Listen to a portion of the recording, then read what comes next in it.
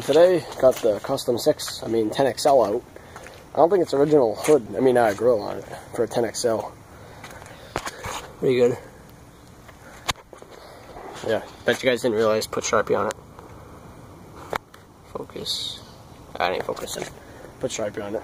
I'm not sure. I don't think this is the original seat. I think the original seat was white, but it's similar to it. As you can tell, it has been repainted, of course.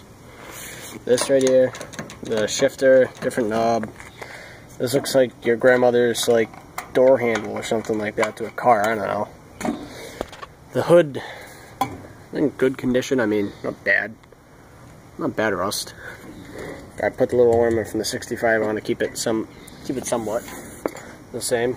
Back plate's not too bad. I couldn't really fit anything in it. It's got John Deere tires, I think, but they're Firestone, but I think it's John Deere. They painted over the outside of them. Screwed up. But yeah, I hate when people do that. It just shows that you don't care. The hood, the grill, it's crap cut out of it. You could have put this thing in. I gotta rebuild the carb first.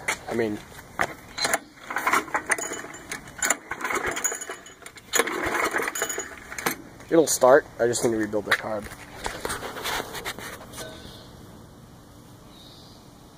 There's crap in the bowl a little bit, I think. I'm not sure. I shouldn't screw with it. They cut that crap out of it. It's not too bad right there. But I can't pull the mesh back in it. It's not too bad for a little machine. The tires are friggin' rust city. Both sides, there's a little bit of paint left. That was sitting upright. It sat inside of a barn, believe it or not.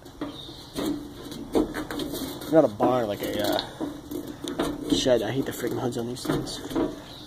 So I traded it for the 60. I traded the 65 for it. Got this one instead. It's got a, what is it? The guy said a 14 horse Snow King in it. It's not even bolted down tight. Gas tank's not too bad. It is locked in place. It's got a lot of rust on it for being a gas tank, but I had a rat's nest there before, so we'll probably get some wiring chewed out. It's kind of unique here. Turn the key. This is for electric start. Choke. Yeah, whatever.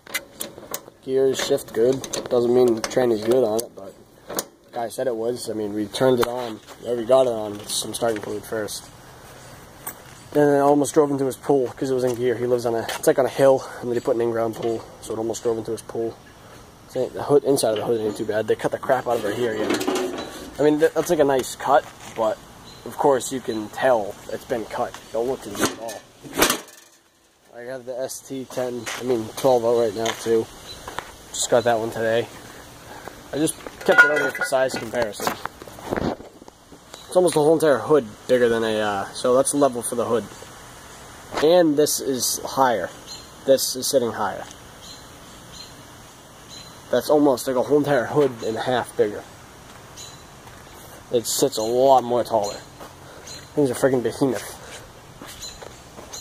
Size comparison, it's huge compared to it. The Custom, I like the Custom still, but this one don't match up to this thing right here. They welded on the muffler too. I don't really like that either. This one's got that standard, old Tecumseh 70s style muffler on it. It's not too loud at all. I haven't had it with the throttle all the way up before though. Yeah, so it ain't too bad.